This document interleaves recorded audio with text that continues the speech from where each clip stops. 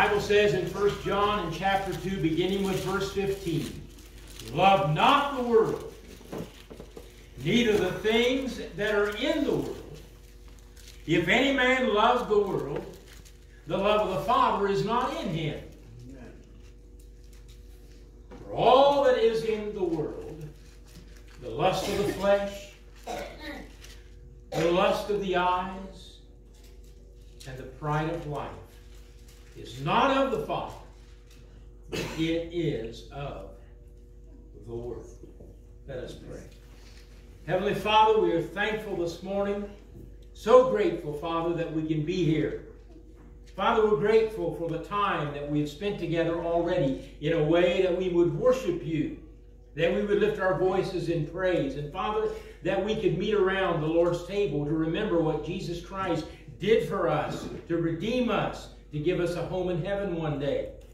Father, we are grateful for the message in song that reminds us of our blessings and how they overflow in our life. Father, may we be mindful of all the promises, all the provisions, all that you do for us in a world that is filled with so much discouragement and defeat.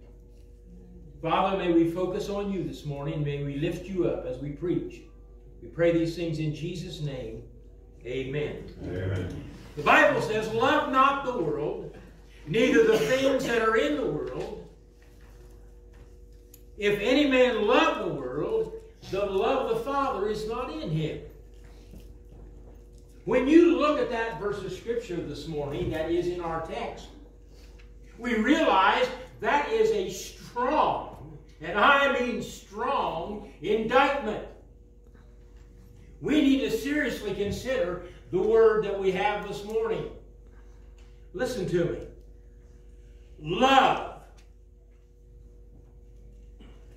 Love is the very essence of life when directed by God's will. Amen. Now let that sink in. It is also the cause of death and destruction when misdirected. So I ask you this morning, what do you love? What is that is most important in your life this morning?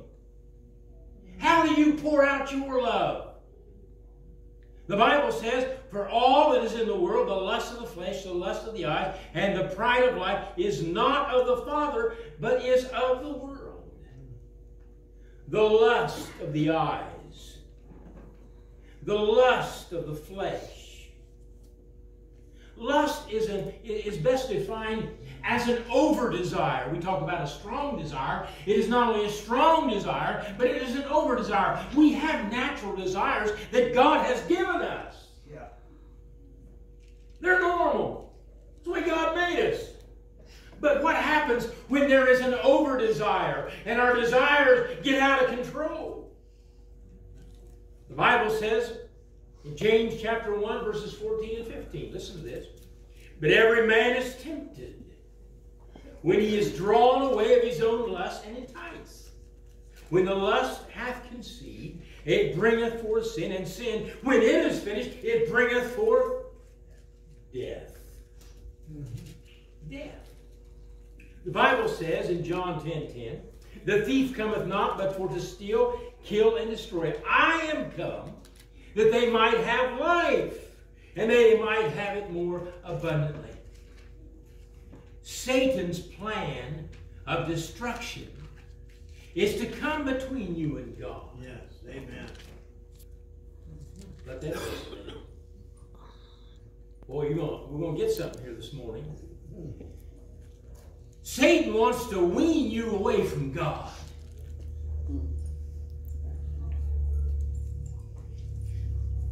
Satan's scheme is diametrically opposed to God's scheme.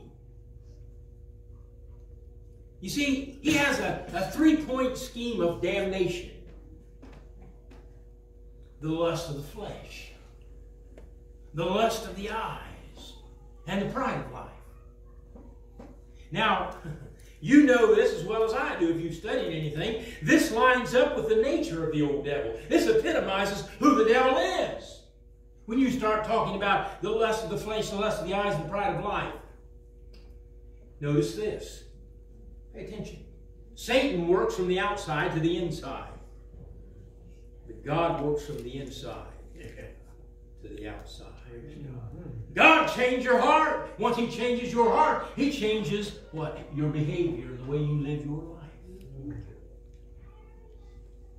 Satan, he wants to destroy you. God wants to give you life. God wants to bring joy into your life. God wants to give you something that is strong and something that is powerful. Something will help you move through this life and walk in victory. Amen. May I remind you that when you come to Jesus, you come just as you are. But let me remind you also that Jesus loves you too much to leave you that way. Amen. Oh, we got to hear this. What's it say in 2 Corinthians 6:17? Wherefore, come out from among them. Be ye separate, saith the Lord. Touch not the unclean thing. What's the Bible say in Hebrews in chapter 12? If you'll notice there in Hebrews chapter 12, it says, wherefore, see, we are compassed about with so great a cloud of witnesses. Let us lay aside every weight and every sin which does so easily beset us. Looking unto Jesus, the author and the finisher of our faith, who for the joy that was set before Him endured the cross, despising the shame, and is set down at the right hand of the throne of God. Hear what the Word of God is saying to us today as it speaks to us. The old song says, what a wonderful change in my life has been wrought since Jesus came into my heart. If you look in the book of Colossians there, in chapter 3, I want you to notice something that is very important to this message. It says, if ye then be risen with Christ. That's talking about you. Remember when you were risen, you were raised to walk in the newness of life. If ye then be risen with Christ, seek those things which are above, where Christ sitteth on the right hand of God. Set your what? Affection on things above, not on the things of the earth, for we are dead and your life is hid with Christ in God. And then verse 4 really brings it home. When Christ, who is our life, is Jesus your life this morning? Amen. Shall appear, then shall ye also appear with Him in glory. Are you looking forward to that, Christian? Praise the Lord. Are we looking forward to that, the promise that God has given us? In verse 16 of our text, I want you to notice again what the Bible says. For all that is in the world, the lust of the flesh, the lust of the eyes, the pride of life, is not of the Father, but is of the world. This is the strategy that Satan used in the garden. This is the strategy that he used in the wilderness with Jesus. And this is the method that he uses to destroy mankind today. First of all, consider with me Adam and Eve. You know, if you go back and you read chapter 1 and chapter 2 of the book of Genesis, and I'm not going to do that right now. But if you did, everything is pure perfection. I mean, man was innocent. He had fellowship with God. I mean, things were going well. No question about it. And then in chapter 3, the old devil shows up. He rears his ugly head. You know, I suppose it can be said that chapter 3, we find the most pivotal book in the Bible. The most pivotal scripture in the Bible. Because it is the account of the fall of man. Right. I mean, that's important.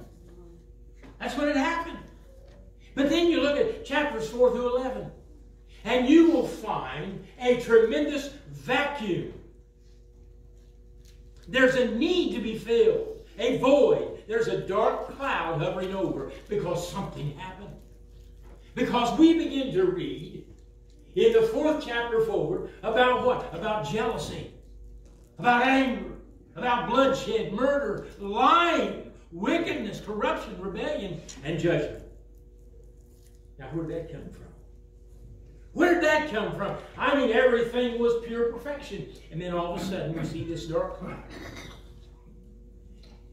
In Genesis in chapter 3, beginning there in verse 1, now the serpent was more subtle than any beast of the field which the Lord God had made, and he said unto the woman, here it goes, yea, hath God said, ye shall not eat of every tree of the garden. And the woman said unto the serpent, we may eat of the fruit of the trees of the garden, but the fruit of the tree which is in the midst of the garden, God hath said, ye shall not eat of it, neither shall ye what? Touch it, lest ye die. And the serpent said unto the woman, ye shall not surely die. Ye shall not die. Well, here he goes. For God, now pay attention to this, doth know that in the day that ye eat thereof, then your what will be open? Your eyes. And ye shall be as gods, knowing good and evil. Well, you know what happened? She succumbed to his temptation. She gets her husband involved. And then you begin to read in verse 6, and then you read in verse 7. And their eyes were open. They realized they were naked. So they sew together fig leaves as a covering to cover themselves up. And then in verse 8, they hear the voice of God walking in the garden. And verse 9, God calls unto Adam. And he says, where art thou? It's the story of the fall of man. What happened there? I'll tell you what happened. If you'll notice this, Satan pulled out his 3-point scheme of destruction. They saw that that was good for food. That's the lust of the flesh. They saw it was pleasant to the eye. That's the lust of the eye. And then there was a desire to be wise, wasn't there? And that's the pride of life. They touched that one thing. You know, it was just one thing. God said, all I'm asking is what? Your loving obedience, and I want that played out in the fact that you do not touch that one thing. Just one thing. Not a dozen things, not 2 things. Just one thing. And the devil gets involved, and what do? They disobey God. And death enters in. And now it passes upon all men. In verse 7, they try to cover up their sin. Are you listening to me? Now, brother, I can stop right here and start preaching again. Listen to this. They tried to cover up their sin. Adam and Eve did not confess their sin. They tried to cover it up. And in verse 19, God called out unto Adam. And he said, where art thou? Why did he call out them? I'm going to tell you why. Because they were lost. Listen to what I'm saying this morning. They were L-O-S-T. They were lost. Because of their sin. Man today is often lost because of his sin. He's separated from God, just like Adam and Eve were separated from God.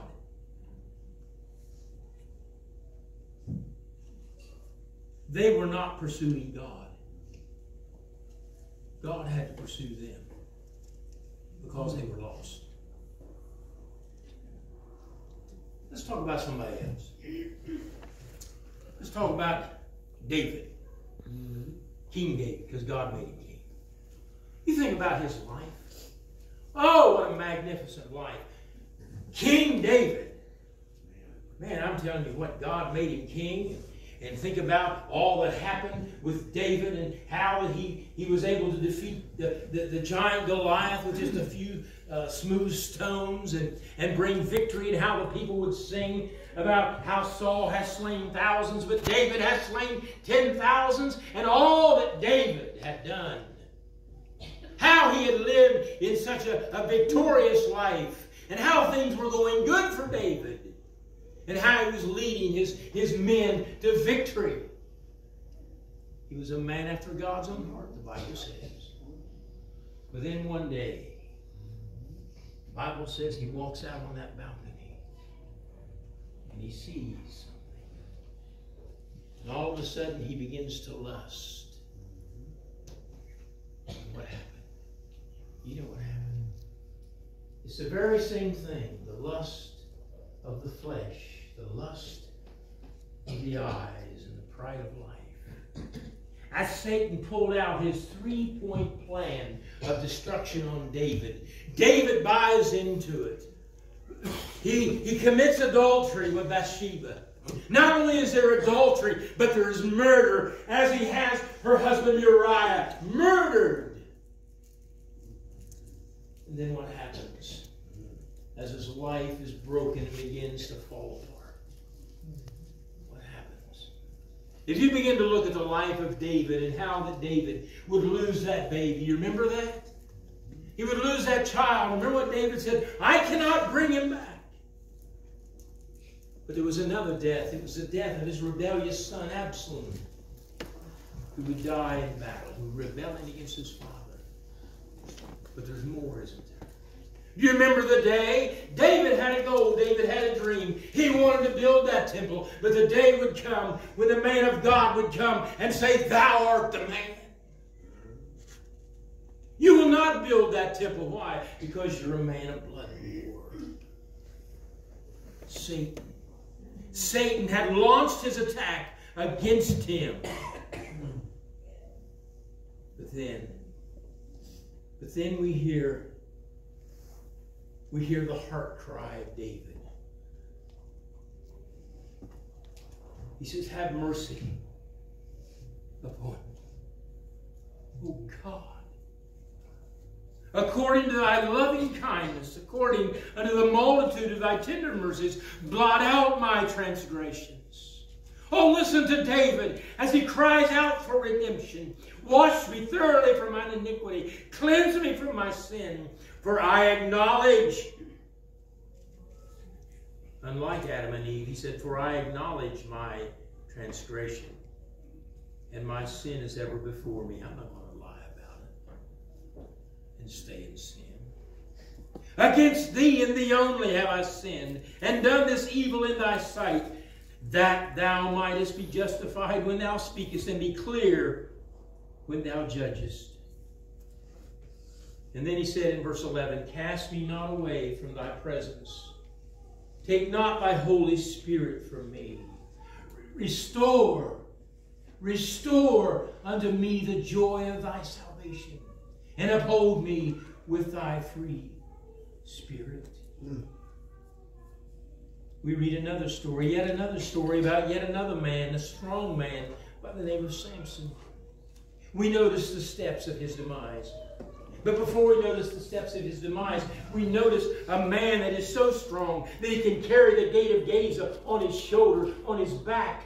A man who could take the jawbone of a donkey and he could kill the Philistines. Numbers and numbers and great numbers of Philistines. And all that he would accomplish, how he was strong because God made him strong. But remember, he had a vow with God. You know what a vow is? That's what you took when you became a Christian. A vow of faithfulness and love and obedience. He took a vow. But what happened? Satan showed up. Satan pulled out his three-point plan of destruction, didn't he? He ran into a woman by the name of Delilah. The Bible cried out against that relationship, but yet he pursued Delilah because of the lust of the flesh, the lust of the eyes, and the pride of life. And what happened to him? You know what happened to him? She would say, tell me, Samson, if you love me. Did you hear that? If you love me. Where was his love? Each time he would tell her something, he'd get a little closer to the truth, but he would lie. And then she would say, Samson, wake up, the Philistines are here. And he'd jump up and he would defeat him, he would beat him. And then the second time, just like the first time. But then she said, oh, Samson, Samson, if you love me, you tell me. And he broke his vow with God. And would wake up the last time strong. Samson's the Philistines. They rush in. They apprehend him. They take him, they beat him, they blind him, they make a slave out of him. Satan defeated him. And there he was, grinding the mill. He lost his strength. He was broken. He was broken.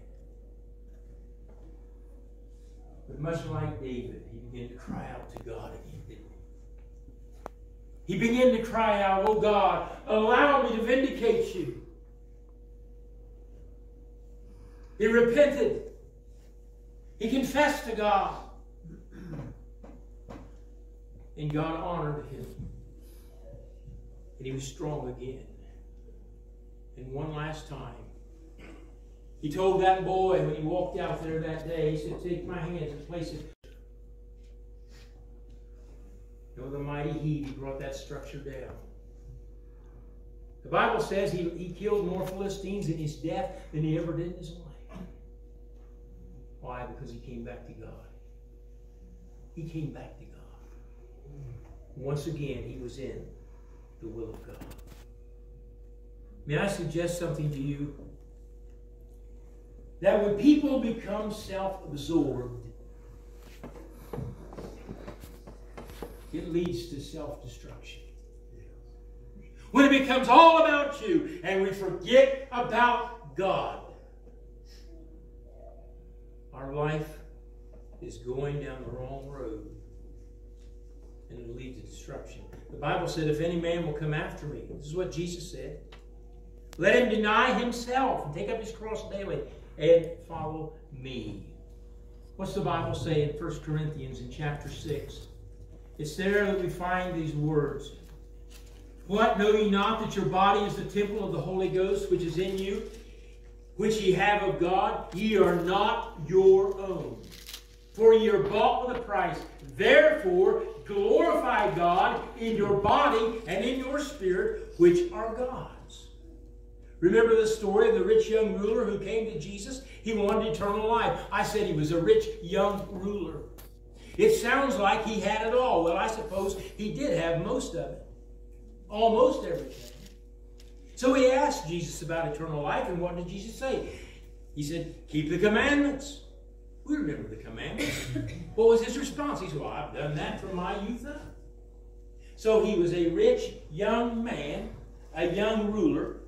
He had youth, he had power, he had money, and apparently he had some morality. And so Jesus said to him, he said, all right, then take all that you have and sell it and give to the poor. What happened? He turned and he walks away in defeat. Let me tell you something. He did what a lot of people do today. I want you to get this. He refused to be sold out for Christ, lock, stock, and barrel. I'm going to tell you something. This isn't something part-time. This isn't something that we play with. This isn't something that we do a few days a week. This is full-time all the time. He's either Lord of all or he's not Lord at all. Amen. He is either first place or he is last place or no place in your life. When you become a Christian, you give your entire life. You surrender. You surrender to Him. His lust for his passion or possessions, his lust for the world was stronger than his love for the Lord and love for the eternal life. I was talking to a girl one day and she told me about her childhood, and it was riddled with addiction, immorality, adultery, you name it. You name it. She had just, her life was just in great disarray. As we were talking, she mentioned something to me, and here's what she said. She said, you know, she said, when I was just a little girl, you know what my daddy told me? And I said, I have no idea. She said, he told me that he loved his heroine more than he loved me.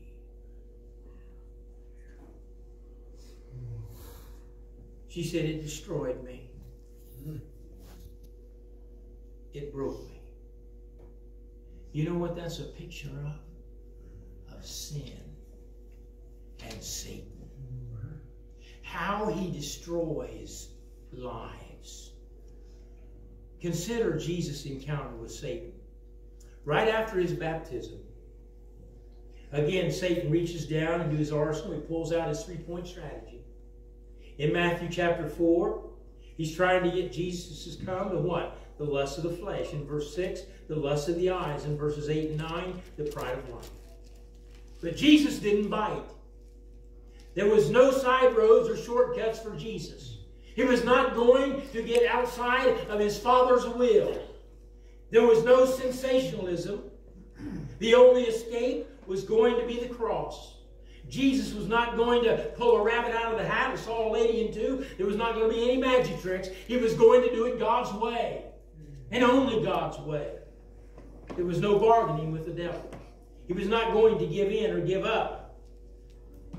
But there was no thought of worshiping the devil. Do you recall why the devil was kicked out of God's economy? I mentioned this earlier. You know why he was kicked out in the first place? Because he wanted to be God. People today sell their soul to the devil in exchange for what? This present world. Oh, I'm just going to give in. I'm just going to live anyway. I'm going to disregard God or what Jesus did on the cross.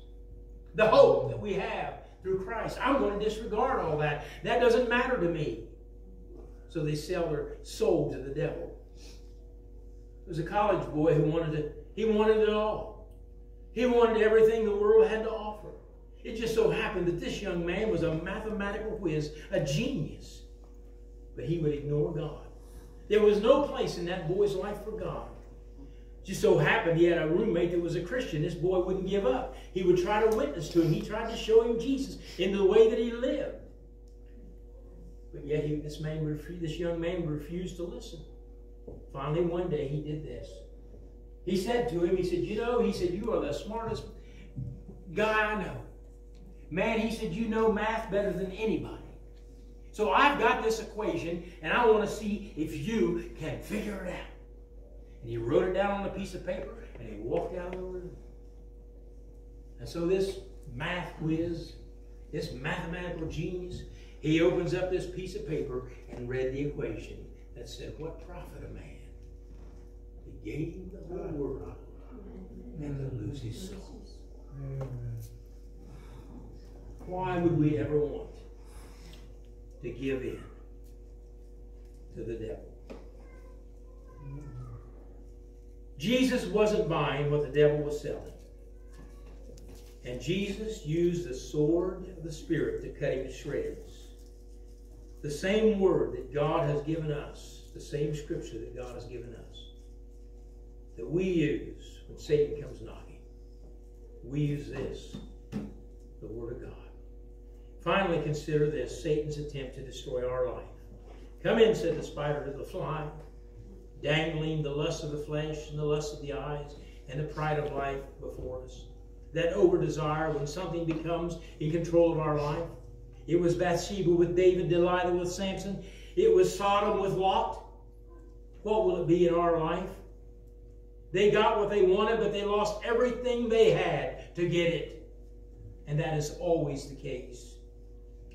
Years ago, I was working for a Kenlick coal company when I was in my 20s. I'll never forget this. The boys were talking about a classmate of theirs. And they said, you know, he used to always tell us, old Larry, he would say, boys, he said, I'm not going to live my life mining coal, working like a, I don't know what. You just watch me, boys. Watch what I do. I'm going to go out and I'm going to make a lot of money. And you know he did exactly what he said. He sure did. Old Larry went out and he became a founder. He became a publisher of one of the dirtiest, low-down, smuttiest magazines that ever hit the stool of God. That's right. Let me ask you a question. How did it work out for him? Being wheeled around in that wheelchair because he was paralyzed because someone shot him and tried to kill him. How did it work out with him when his wife died of AIDS? How did it work out because he totally disregarded God and morality? He allowed Satan to devour him and eat him up and destroy him and to use him to impact other people with his dirty, rotten pornography. How did it work out for him? It didn't work out for him. He destroyed him and destroyed others. Much like the old farmer with the bumper crop who had no thought for God. He just wanted to build bigger barns. He just wanted more. And God said to him, "You fool, your soul will be required of you this night." Where is God in our life? I want to tell you something this morning. God's way is a way of hope. God's way is a way of victory. God's way is a way of eternal life. You know, we have a lot of questions. We have a lot of concerns in our life. Oftentimes our life is riddled and broken. And I'm telling you what, the world will not fix you. The world has no balm for you. There's no way the world can help you. But Jesus Christ, the great physician, can give you hope. Amen. Something that nobody can take away from you. Amen. I promise you this morning, the devil can do all he wants to do, but he cannot have your salvation unless you give it to him, unless you turn your back on God. He cannot take that away from you because the Bible says greater is he that is in you than he that is in the world. What about you this morning? God loves you. God loves you, and God wants you to come to him. Now listen to me. And put your faith in him. Trust him. Believe in him. He wants you to repent. You're going to make a U-turn. You're going to live for him. You're going to love God. He's going to be the focus of your affection and your love and your attention 24/7. And you're going to confess Jesus before men. And then we'll baptize you in that watery grave, just like they did in the Bible. Jesus said, "He that believeth and is baptized shall be saved, but he that believeth not shall be damned." Peter said, "Repent and be baptized, every one of you, in the name of Jesus Christ, for the remission of your sins, and ye shall receive the gift of the Holy Spirit." Folks, the reason I tell you this is you can have everything in the world if you don't have Jesus. When it comes down to the final analysis, when the smoke clears and the day is done, the only thing that matters is how are things between you and Jesus.